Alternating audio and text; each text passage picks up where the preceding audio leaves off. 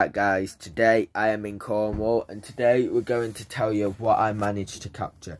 So I didn't manage to capture very much. I just managed to get a few pictures of the stars.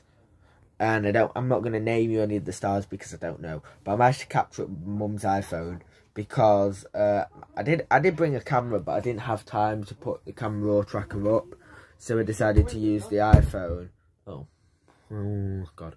But anyways, we're going to take a look. I'm going to show you. I got up at 4:30 this morning, but managed to get out of bed at 4:45 to take the picture, and it took me till about 5:30 to get these. They're not great, but we're going to show you what we managed to capture. Anyways, let's go. I'm in Cornwall.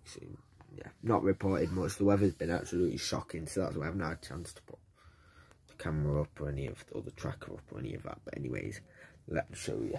Let's go.